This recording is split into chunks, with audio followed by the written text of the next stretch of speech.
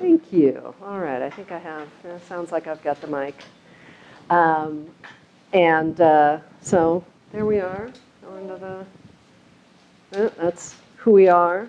And then, all right. This is different than my normal disclaimer. My normal disclaimer is IAAL, but IANYL. And this, of course, is modified for we.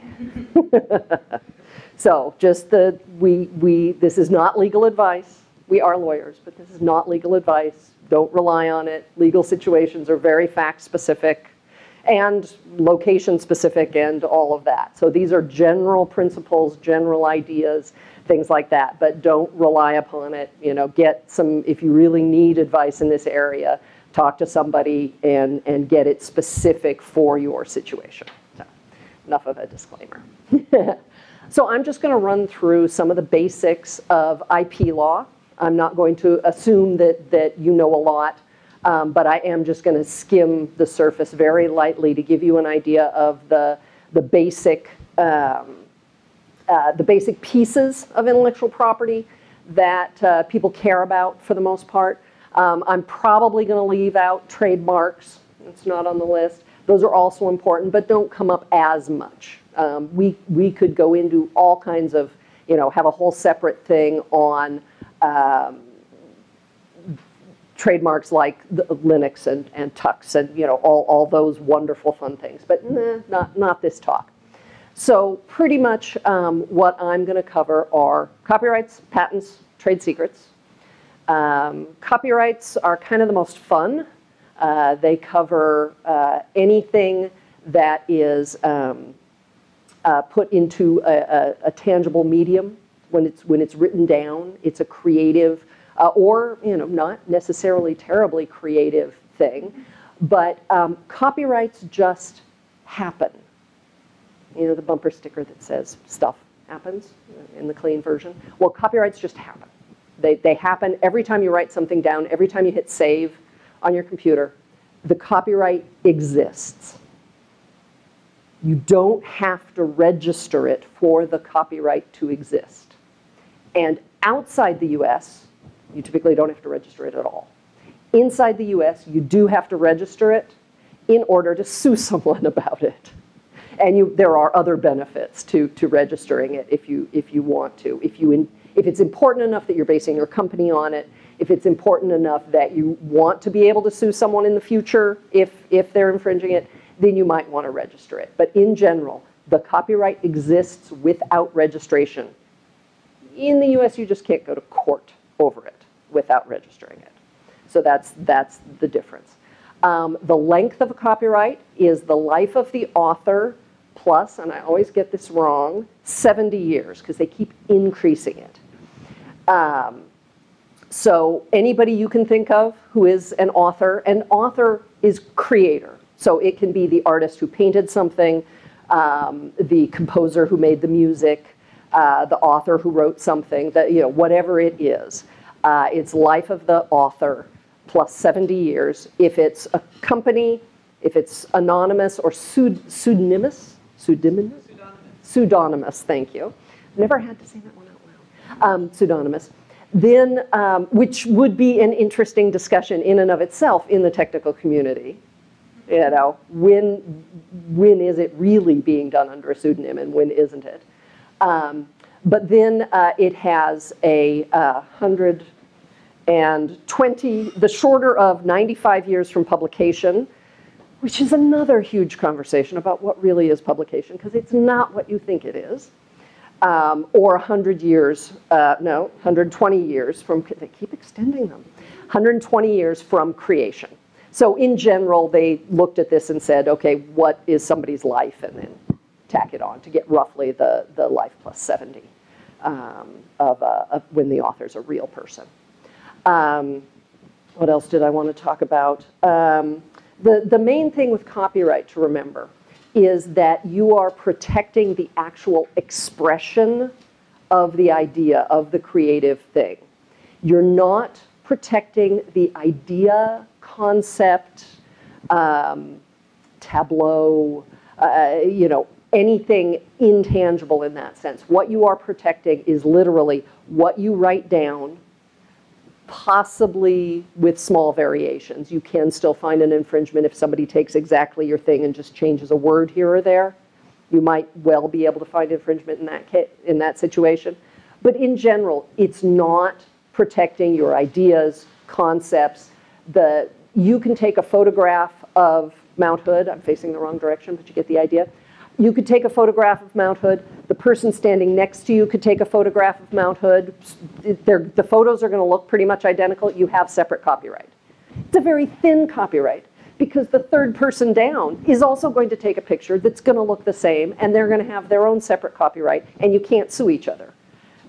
You know, that's just how thin it is. But your literal picture is protected.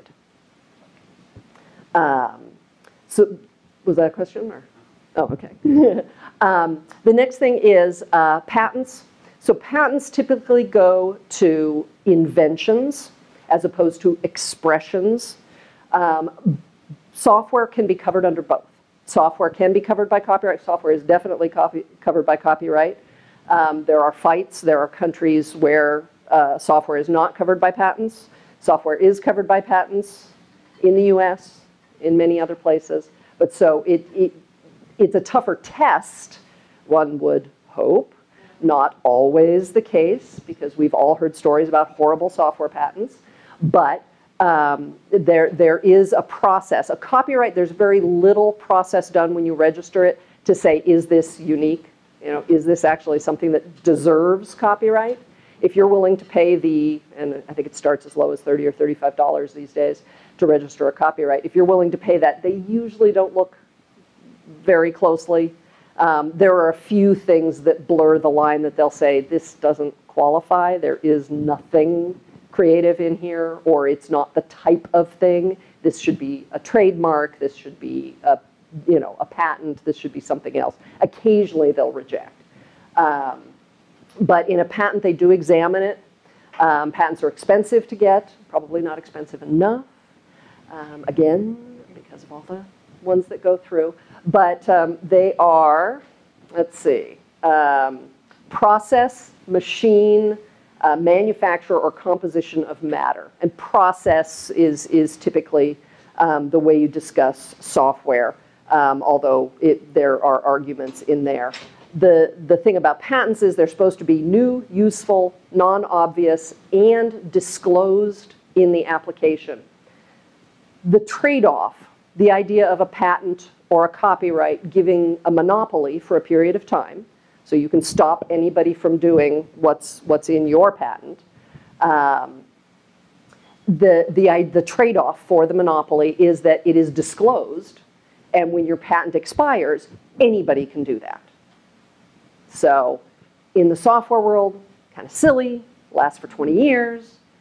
There is some software from 20 years ago that is still out there. So if it had been patented, it would now be public domain, open and available for people to use.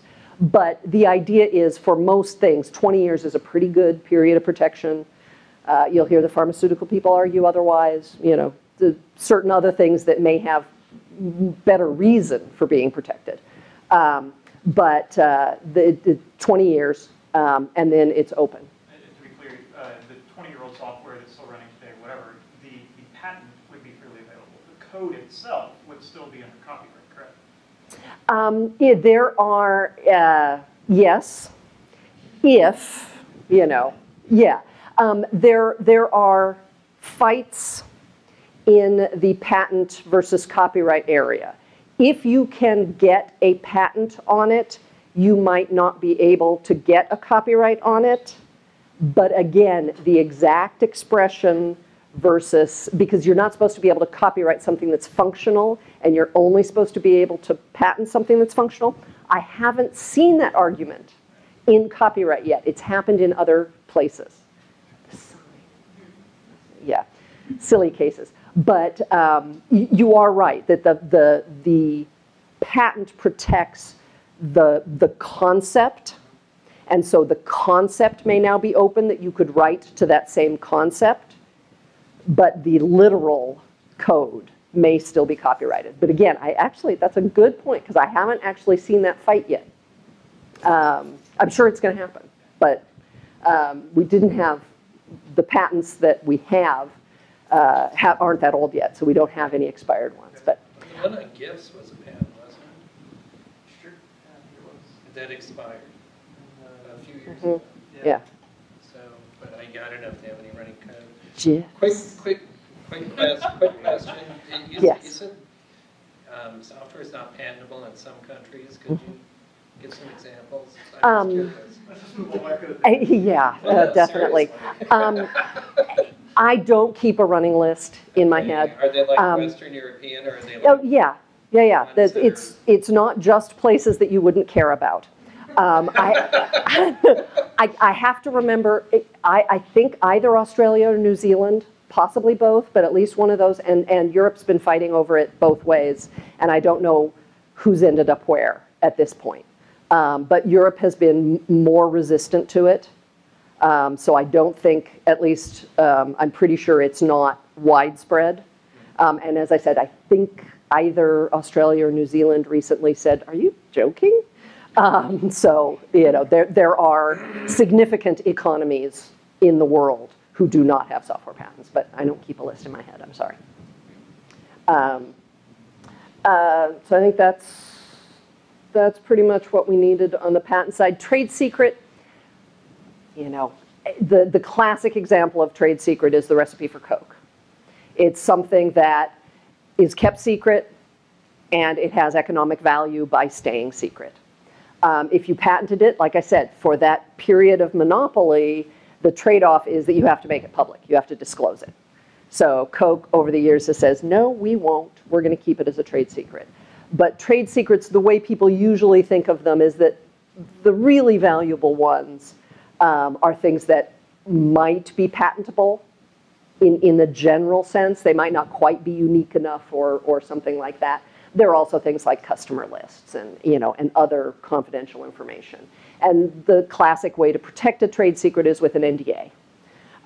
Part of the way you protect your trade secret is to keep it secret. You have to actually try. If you post it on your website, you can't later claim that it's a trade secret, which is why NDAs are all over the place. It's because that's the classic way of saying, I think this is confidential. I'm letting you see it, but that doesn't mean you get to use it for anything other than what we're talking about. So those are the basics of that.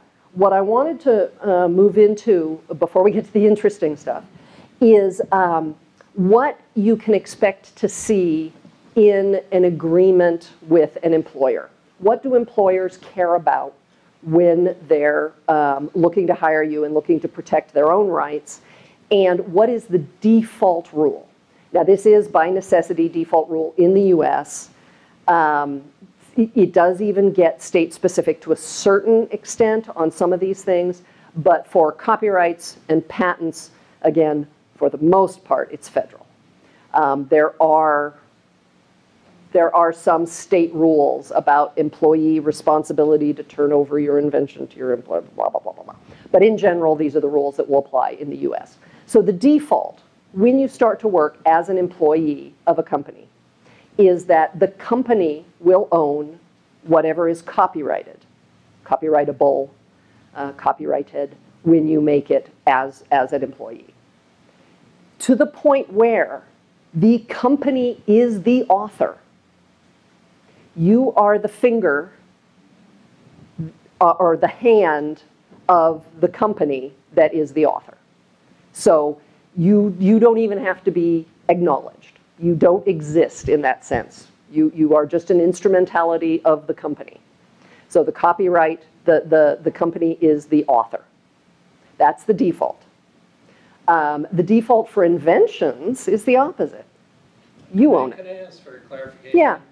The default is they own what you create while you're working for the company, or is it anything you do? This is part. Contracts carefully. Yeah, this is part of the debate because I think everyone's assumption is for the default for this work made for hire rule is that, yeah, it's, and I look at my work made for hire expert, that it is what you do for the company. Usually has to be directed by the company. Since the company is going to act as the author, the Copyright Act says that, or the way that copyright law has been interpreted is that the company, the person who's the author for work made for hire, actually has to do the directing. You have to be acting under their supervision. You have to be acting at their direction. It can't be, or it shouldn't be, that you do something all on your own, but because you're under their, this umbrella, they get to keep it. However, contract law and what you agree to can change that default, which is why it's really important to read your contracts and understand how your company is deciding to define work for hire. So that is the big ambiguity in a lot of these contracts. But yes, if you have no written contract relating to IP, you're just working for somebody, then yeah, it has to be what you're doing for your job, for the company, and they're saying you need to write this manual or this memo or whatever, or this software to, for us. For inventions, I say the default is the opposite, but it's a little more complicated than that. In general, if you invent something, you own it. If you were hired to invent, which gets very messy, then the company might own it. At a minimum, if you did it as part of your job, the company will have a right to use it. It's called a shop right. But you might still own it. You are definitely the inventor. So the human beings involved are the ones that have to be named in the patent if a patent is filed. Your company name will be there as, the owner of the patent, but you're still the inventor. You don't disappear in the same way you do with a copyright. So there are times when the company will own it automatically, but in general, the default is, in the absence of a written agreement, if you are an employee, the company owns your copyrights and you own your inventions. Now, every technology company will have you sign an agreement. Non-technology companies are having you sign agreements these days. Companies are having people who are not they're having the receptionist sign the same agreement that the engineer, is. Overkill, but it is happening. And what they will typically say is, and here's where the ambiguous language comes in, and we're going to focus on some that's ambiguous. But what they should say is, anything you do for us that's copyrighted, we own because it's a work for hire. It's under the copyright law the way it is.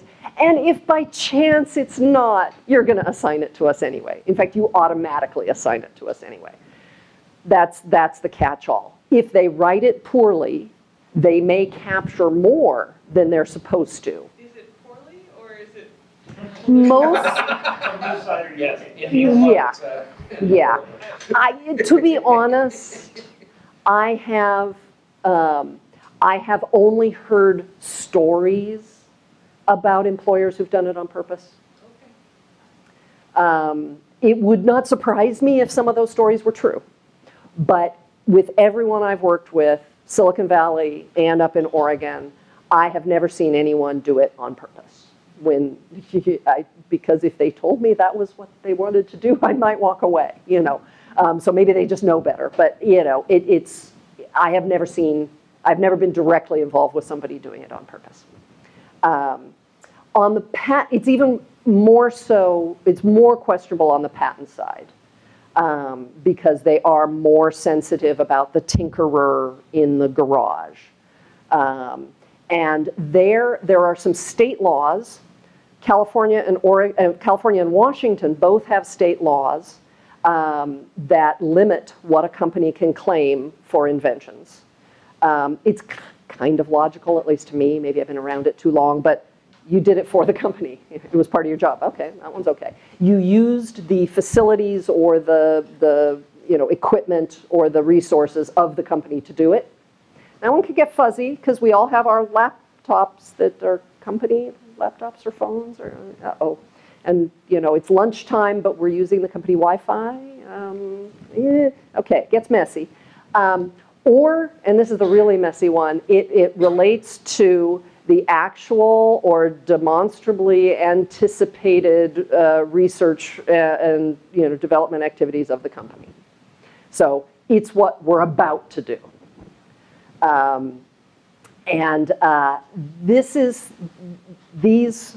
I said, Oregon does not have a state law, and this is one I have definitely heard stories about companies trying to reach completely unrelated inventions of their employees because something got hot, even though it was not related to what the company was doing.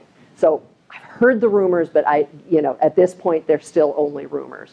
However, people get nervous, and every once in a while, in fact, almost every legislative session in the past 10 years, somebody's tried to bring up a law in Oregon to look like the Washington and California ones, to just put those in place. Almost every company I know uses that language anyway. They've all stolen it from Silicon Valley companies or somebody. So most of the Oregon companies I know, I haven't looked at one from like Intel or Nike or somebody really big lately. But most of the companies I know in Oregon use the same language that California and Washington use anyway. So it's kind of what's generally considered the norm. It has to be related to the company or using their resources.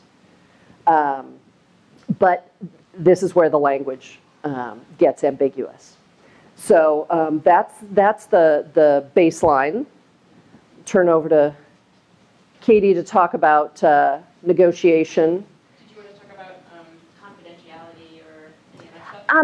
These are, I can real briefly. I'd gone on long enough. I figured I should back off. Yeah, I'd gone on long enough.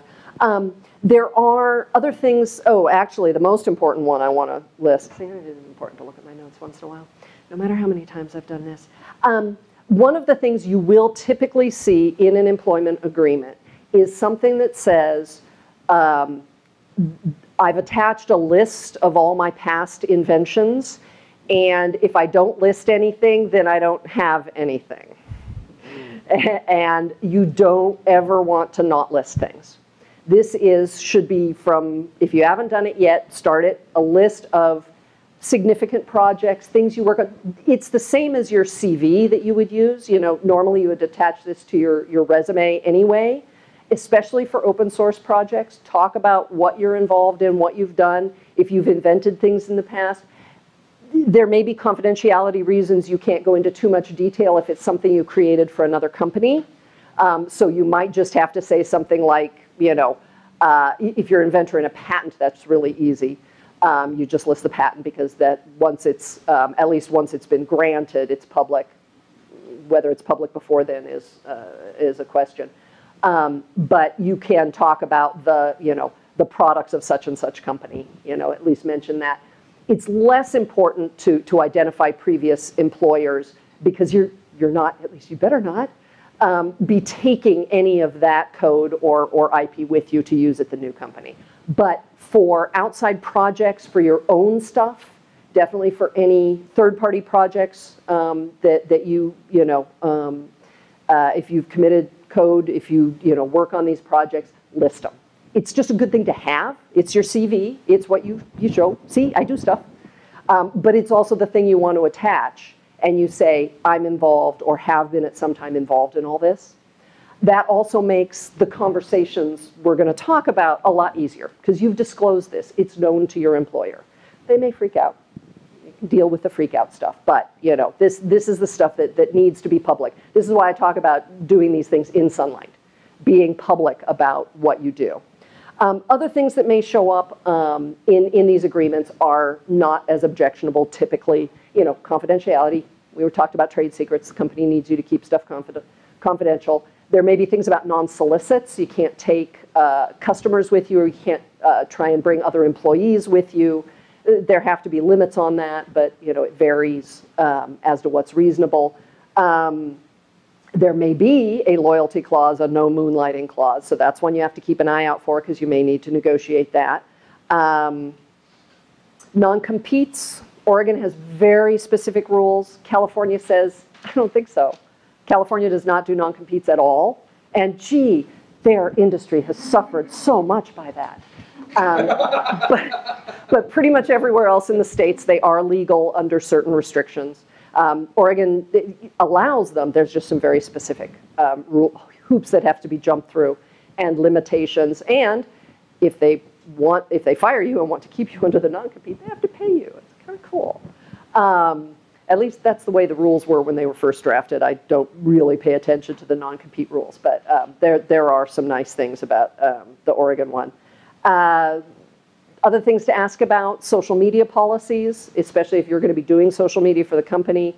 What about your personal social media? Do you have to identify yourself, or at least refrain from making any comments about work? These are not my employer's opinions, things like that. If you talk about work, how sensitive are they? Can you educate them a little if they're oversensitive?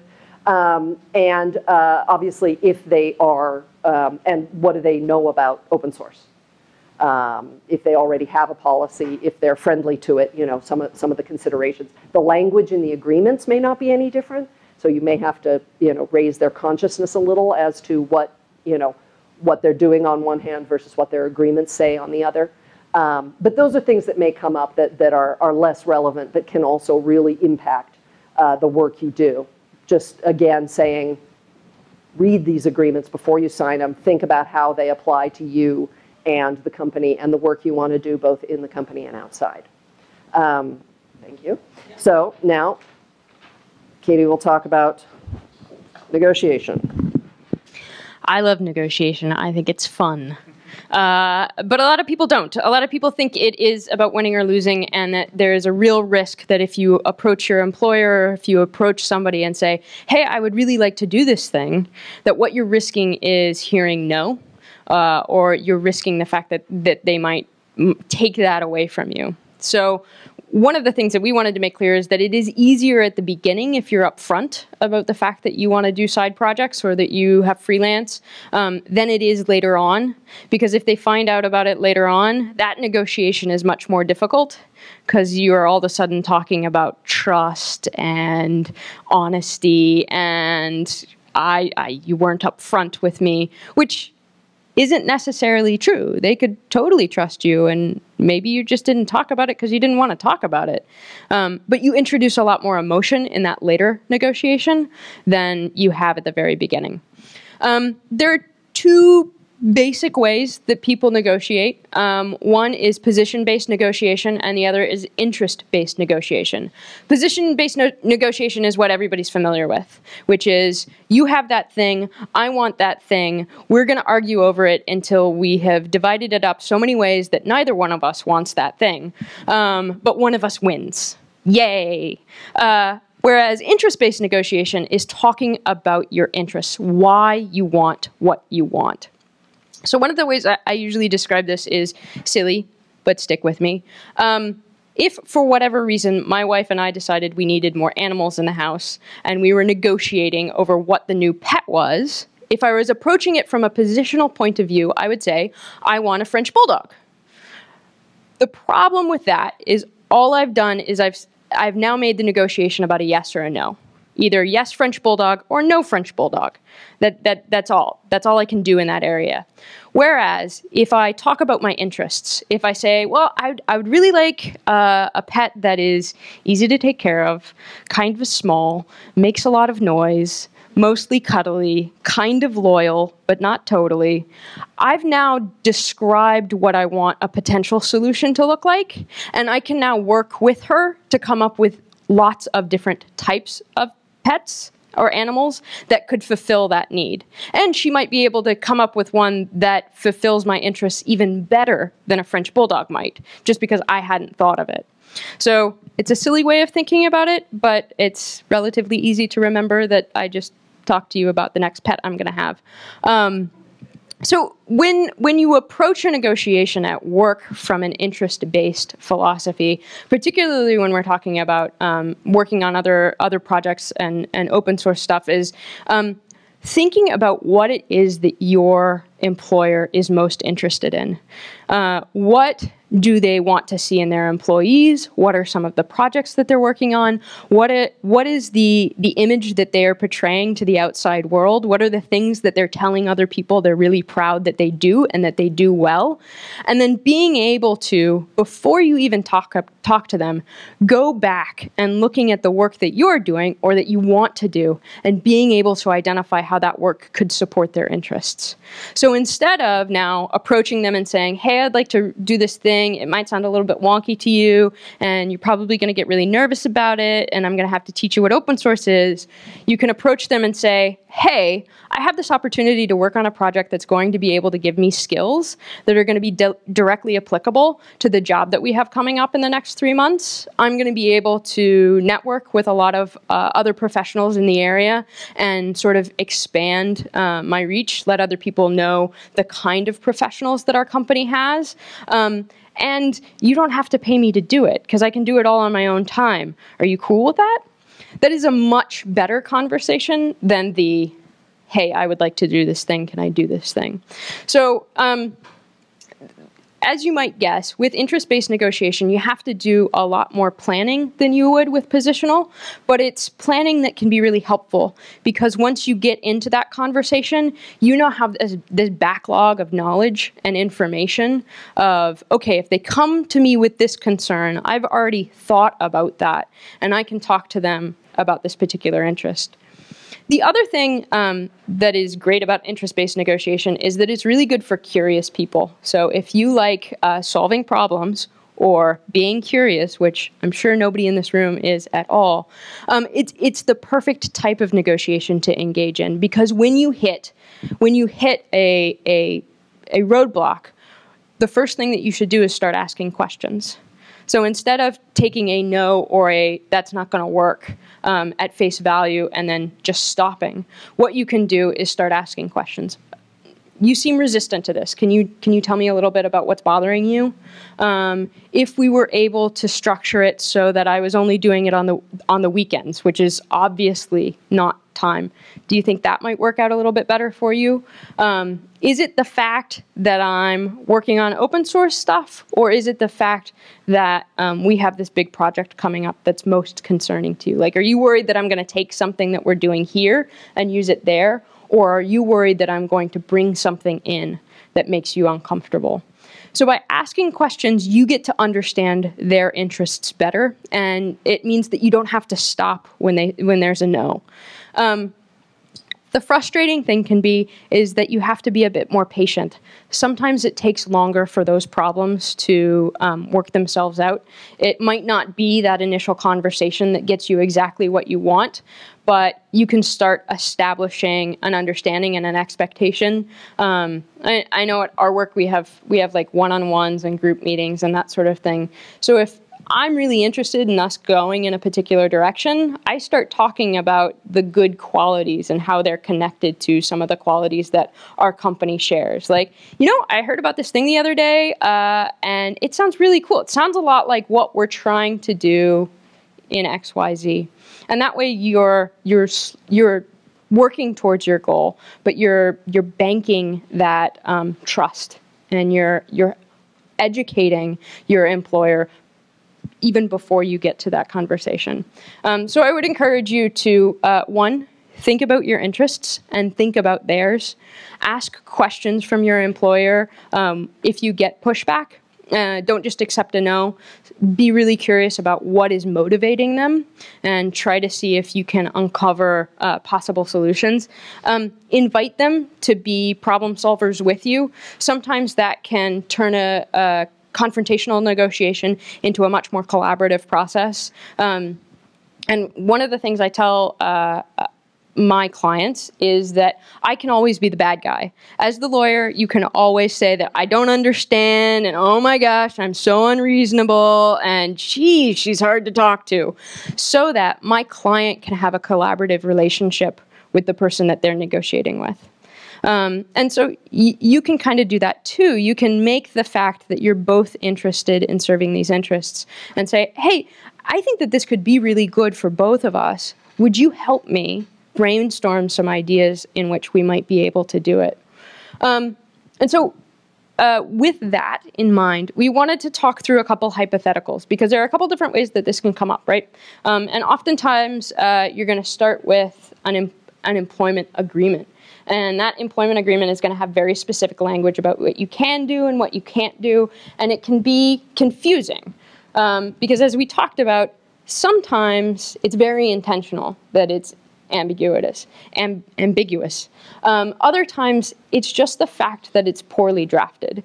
And that's something that I hope you remember about all contracts. Just because it's in the contract doesn't mean it's true or right. It's okay to push back and ask questions about them. Sometimes people just get things wrong. They're human. And sometimes lawyers with very, very good intentions don't totally understand their client's business, and so, or are not completely familiar with that area of law, and so they find a clause that has worked in the past and they stick it in the new contract. And unless the client comes back and says, we totally don't like that, it's going to stay in the contract. And shockingly, not everybody reads the contract that their lawyer spent a lot of time preparing for them and that they paid a lot of money for. Shockingly, sometimes they're just happy that it's over. And that they can send it to somebody else now and get it signed. So if you see that kind of language, one of the things I hope you take away is that it's perfectly okay to question it and do a little bit of pushback. So you want to set up the hypo? All right. It's sort of, now I'm kind of embarrassed about all this, but I was just thinking about this, trying to come up with a situation, and of course, as everything else, it came to me in the shower. But I was just thinking, what could be? We were talking about using an app situation because obviously that's hot in certain areas, but also can eventually move its way into the enterprise field as well. So I was thinking, well, what would somebody be doing that they could get so excited about that would not be a threat? And I just came up with this idea because I actually think it would be cool. I like it. Yeah, which is kind of like Waze for bicycles here in Portland, kind of as a civic apps project, which people outside Portland may not be familiar with, but basically it's all the public data about things like the ones I was thinking of was besides bike lanes and established bike lanes and things like that, but construction projects, paving projects, things like that. These things, I'm not positive about paving projects, but a lot of the public data, the data that the city collects or has, is made public and is available for people to make apps out of in Portland. And there have been some great ones. Now I'm not remembering any of them, but there are a lot of, if you're from Portland or if you visit often, there are quite a few that use the TriMet, the buses and the trains, the data from that. So there are a lot of different apps that use the same data. So I was thinking, use some of that for bicycles, but also have kind of the Waze, if everyone knows what Waze is, for cars. Just got bought by Google, I think. And have cyclists be able to contribute data in real time. Oh, somebody parked their dumpster in the middle of the bike lane at such and such. Oh, somebody, which we've had happen a couple times, which is terrifying. Somebody's put down tacks in the bike lane. Yeah, it's happened at least twice in the past 3 years, where there have been bike lanes that people have just put tacks down, and you get a whole bunch of people getting flats. It's just really horrible. But so there would be a real-time aspect, so people could report things that are happening with bike commuting and bike traffic and availability and construction or obstruction. So this was the idea I came up with, and this was somebody an employee who was a cyclist themselves and wanted to work on this app that some people were doing. And so they go in, and it's, what did we figure out? They've just gotten a promotion. Right. So they've gotten a new employment agreement, which can happen sometimes. Like you're changing jobs or you get a promotion. So they hand you the employment agreement, and she dutifully goes through it and she reads it, and she comes upon this, which is the copyright language says that the company will own any and all work, including but not limited to software, manuals, instructional materials, and memoranda created by employee during the course of his or her employment with company shall be considered a work made for hire under the Copyright Act. In the event the work does not qualify as a work made for hire under the Copyright Act, employee hereby permanently and irrevocably assigns the copyright in the work to the company. Which sounds like suck. Until you get down to the invention language, which says, employee agrees that all inventions she/he develops, A, using company's equipment, supplies, or trade secrets, B, resulting from work she/he performs for company, or C, related to company's current or anticipated research and development, will be company's sole and exclusive property, and hereby assigns all right, title, and interests in same to company. Which is really concerning, right? Because we've got this language that says, during the course of his or her employment. What does that mean? Anybody? I know what I want it to mean. I want it to mean like while I'm in my chair at my desk, working at my computer machine. I want it to be only that time.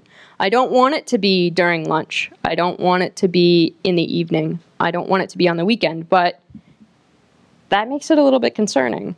Yeah. And then the invention language, as Paula had pointed out earlier, is inherently ambiguous because they want to maybe try to get your stuff if it's really good stuff. If it's bad stuff, they don't need your stuff. Yeah. So if this were you, knowing what you have learned to become negotiation gurus, and you had to go in and talk to your boss, what would you do? I'm a technical writer. Mm-hmm. So, and I also obviously have side writing gigs here and there. And usually when I read this, and I've seen dozens that are pretty much exactly like this, I go in and I say, did you really mean everything I write? Because I have some really terrible fanfic. And it depends on how professional I feel like being. Yeah. Sometimes I say poetry, but Yeah. you know, terrible fan fiction. And it reads like I'm assigning the rights to that to you, and they go, really? Is that what it says? Yeah. And I invite them to read it, and about 3/4 of the time, the hiring manager has not really read this thing that they're asking you to sign, and they ally with you and go back and get it changed. Sometimes they'll let you just strike it out and initial it, and that's my optimal situation. Which is perfectly acceptable. Yeah. If they'll let you do that and they sign it, aces. Yeah. I just went through, I just got hired on someplace, and we had to do the whole Schedule A where I declared my significant works, and I'm like, you realize that this is a bit ridiculous for a writer. And Yeah. they're like, well, yeah, it's really for patents. And I'm like, I know it is, so why do you have the language in there that forces me to declare other stuff? And they're like, well, lawyers. Even if you say that, that really should be an inventions thing, not a copyright thing. And in general, if they do insist upon it, categories, categories. All the writing I've done related to blah, all the fiction, all the poetry, all the Various writings, too many to name. Oh, I hadn't thought of that. Nah. Thank you. That's what I had to put on my bar application for parking tickets. Because they make you list all of them, and I couldn't remember. So yeah, one of the things that you do is go in and make sure that the hiring manager is aware of it. And so the hiring manager might say, the lawyers say we need it. So one of the things you could do is say, okay, I would like to suggest some language. And you could suggest language that limits it and says, under the direction of the employer, or at the employer's direction, to limit it that way. The other thing that you could do is talk to that hiring manager. If they say, really, it says that thing? You can say, it does. Would you help me advocate for a change? Because one of the things that often happens is you have the agreement and you have the hiring manager, and the hiring manager is like, I love you. I don't want you to go anywhere. So just between you and me is totally fine. The problem is, what if that manager leaves? Yeah. and you're still there and you're still doing the thing that they said was okay. So if you get that response, which is, hey, I'll totally take care of you, it's totally fine, man. The best response is, I trust you and I know that you would take care of me. I want to make sure that whoever comes out after you does the same thing. Can you help me? My favorite example there is, what if you get hit by a bus? You know, it's. We stopped using that after we had the coworker. Somebody really did. Yeah. Oh. I knew that that I was going to bump into that situation, but I've still never found, you know. We used what if you won the lottery? Yeah. Ah, okay. Yes. Yes. Is it a question? Even if you did have that kind of conversation with your buddy boss, Mm-hmm. should you have everything in writing just to protect yourself? It is better to have things in writing. It is best to have them in the contract. If you can't get them in the contract and you get some sort of like verbal yada yada, one of the things I like telling people to do is say thank you in an email that details what you're thanking them for. Yeah, couldn't they turn it around even if it was verbal and If it's verbal, we always get into the he said, she said, which we can get into if it's in writing too. But in writing, when it's done at the same time, it's a little bit harder to have that argument. So one of the things I tell my clients to do, because I work with a lot of freelancers who get the I'll totally take care of you, don't worry about it, sign it anyway, is to write an email saying thank you. I really appreciate that you took the time out to talk to me about X, Y, and Z. I appreciate the fact that you are giving me permission to work on this project during these times. Thank you, sincerely, da-da. Because what happens is if they disagree with you, they can email you back, and then there's that record, and you can get down into the heart of it. But if they don't do anything, the record of the conversation is your email. That is my lawyer hack. But again, better to actually get it written in here. Isn't it fairly common for the contract to have language that says that this supersedes all other agreements, though? It is, at the time of signing. So you do this after you've actually signed the contract? Yeah, so the question was, a lot of times contracts say that this is our full agreement. Anything that was entered into beforehand is null and void. Prior or contemporaneous. Yeah, so you can sign that and then later have the conversation and do the thank you and that sort of thing.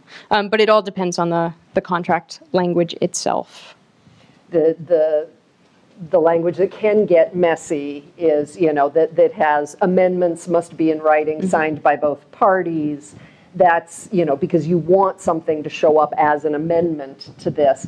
But even so, if you've got it in writing and nobody objected to it, you've got one more piece to argue, to say, there's some fancy legal doctrine, to say, you knew about this and you didn't stop me then, you can't stop me now. It's weaker. You know, each of these positions is progressively weaker than getting it changed here. But it's better than nothing. It's definitely better than just taking their word for it before they go off and win the lottery. So appealing to the fact that it's overly broad is one thing you can do. The other thing that you can do is appeal to the fact that the skills that you're going to pick up in this other work, or the work that you've been doing, is actually very helpful to the company. You know, that this particular project is going to give you the ability to work on something that maybe is bigger or uses a skill set that the employer doesn't want to invest in you learning, but would like you to have very much. And so you can say, hey, look, if we agree to this exception, you get all of these things. I think that sounds fair. So that's another way that you can approach it. And I think, is it, we are. We've got 10 minutes. Okay. Oh, cool. Okay. Great. Trying to think if there was anything else we wanted to be sure to stick in there. You know, think about if there is, one of the things that a lot of people, certainly in the hiring, in the HR area, are not going to be aware of is whether there's already open source being used in the company. You know, even if they're not, you know, if they're just, you know, they're layers. If they're distributing it in some form and they don't know it, that's a different problem. But just tools that you're using internally, things that you're using internally in order to create your products or just to run the business. There are educational things you can do to help them provide put together a policy and enforce the policy. You can become an advocate for that. If you bring up the fact that they're doing this already and they don't know it, and wouldn't it be better to get ahead of this issue and not get in trouble later? Are you making my incredibly valuable software open source? Is that what you're doing? No, no, very much not. And there can be various, and obviously we can come up with several reasons why. No, anything that has gone into the software is under a permissive license. Okay, it's that may be one thing. No, I would never do that. These are tools.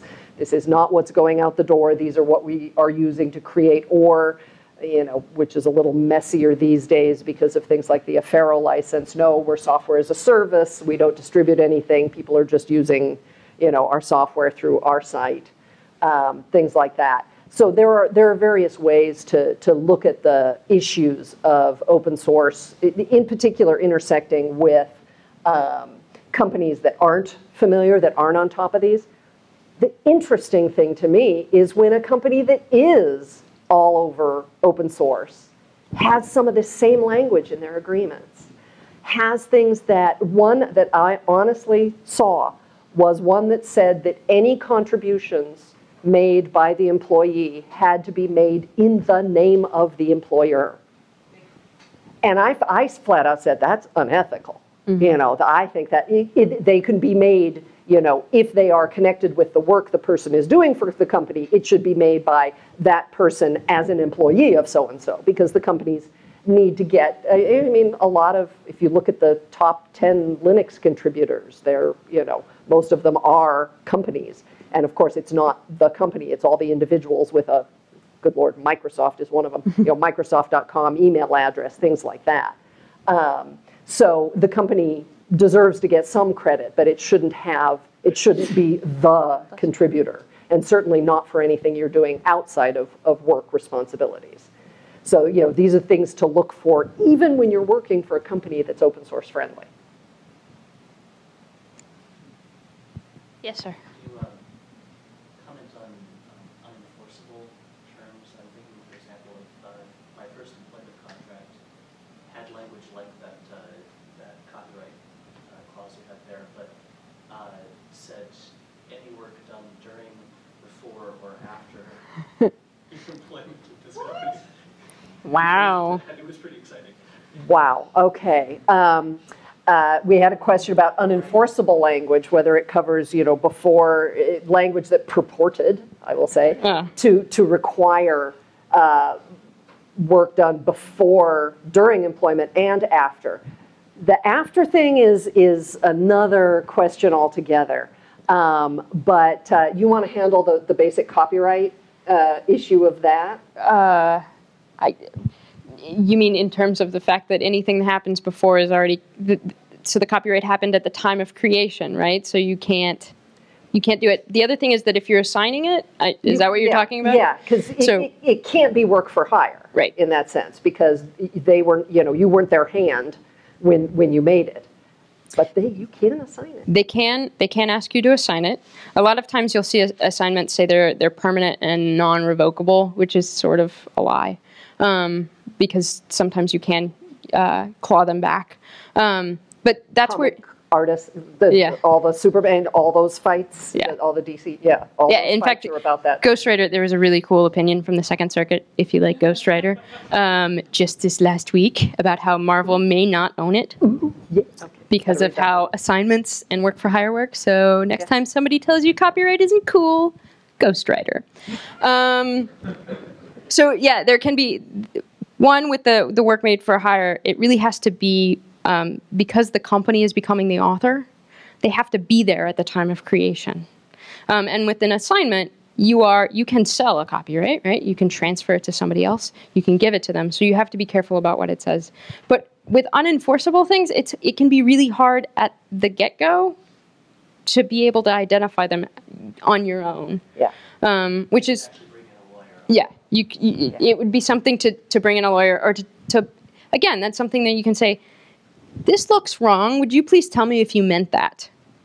and go from there. Now, on inventions, it's almost even, it's easier in some ways, but more complicated, because you can assign. You know, there's no work made for hire issue there. All of them are pretty much assigned to the employer, whether you did them before or after. And they do frequently. One of the reasons you make the list is they say, if you put anything you made previously into one of our products, then you've assigned it to us, if you haven't listed it out. So that's one of the reasons you want that list.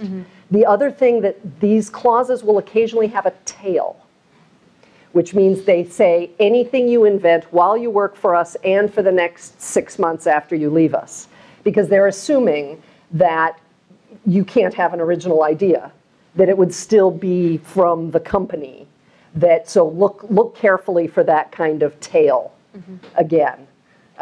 Because it is, for one thing, it'll cause a huge problem if you're going to work for the next guy. But just in general, those need to be very, very strictly constrained. If it really was something that you got, ideas you got from the company, information you got from, you know, if it really belongs to the company, please be a good, you know, human being about it and give it to the company, you know. But if it wasn't, push back, you know, find a way, you know, and think about these things at the beginning. As we said, it's much easier to do it before anything happens than either getting into the negotiation situation where you're in a position of, you know, I've been bad, you know, I've been working on this other thing, or having to fight about it afterwards. I'm thinking of like an ongoing 1099, you sign a contract, an ongoing 1099 employee, and then like things go stale for like, say, multiple years, but then they're like call you up and say, hey, do you want to work on some more stuff? Same company. I'm like, oh, do I need to re-sign it? And they're like, no, it's still in force. So then I'm thinking about the gap of the 3 years in between and what applies in the whole like that. Okay. Even though it's not working for hire for them, Right. but I'm not using any of their equipment. Yeah. But they're still trying to say like, oh, you don't have to sign something. So then what about gap time? That's very interesting. So talking about in a 1099 situation, not an employee, but you've got a contract in place. So it's not a work made for hire. And this is something it will probably not be a work made for hire. Right. This, the language that was up there earlier about everything you do is a work made for hire, that will show up in contractor agreements. Right. It's a lie. It's wrong. Work made for hire. Unless you're illustrating something. Yeah. Or making a map. Map, a test. An encyclopedia. A test. Computer-based training. Good question. That's kind of, because a motion picture, you know, that there are a few, the exceptions were lobbied for, you can tell. That they're 'Cause very they're weird. specific. Yeah, making a map. A film strip. Yeah. Showing my age. You cannot, the only 2 times you have a work made for hire are those weird things, or you are a real live employee. Real live employee for copyright purposes and tax purposes are slightly different, but for the most part they overlap. Okay. So if you're a contractor, independent contractor, the only way they get it is by this assignment language. The other thing you can look at is the term of the agreement, just to make sure that it's still in force. A contract will have a term, and it will explain how it can expire or how it can be terminated. Sometimes non-use is one of those things, but not very often. That's another important thing to look at. And when you do have a situation like that, like where you may be a 1099 employee, but you have a number of different clients that you are working for, it's important that the contracts that you sign are explicit about projects created under this agreement, or projects for company, whomever it is, because that way you protect the stuff that you're doing for your other clients. And usually when you explain that to somebody and say, I'm going to make sure that this provision is in all of the contracts that I sign with other people for your protection, so I need you to do it here as well. So the statement of work is your friend, even if it's a paragraph that just says, right now we're doing this project, and that's what I'm doing for you. And then if you have a bunch of those, just a project plan or something. I was just going to bring up one thing. I had the opposite effect with one of my contracts in 1099. The employer wanted to make sure that I had other clients because they didn't want to make they wanted to make sure that I was not solely to them. Yeah. Yeah. Because they didn't want to make me an employee. Yeah. It's a, yeah, that is. An employment law issue, again, one reason that companies hire so many contractors is that they don't want the unemployment insurance and tax liabilities. And one of the ways that they make sure is you'll see language, there's actually a fun tug of war between the ownership language and you're an independent contractor and you determine the means and methods of how you get this. We only care about your results. But it's ours.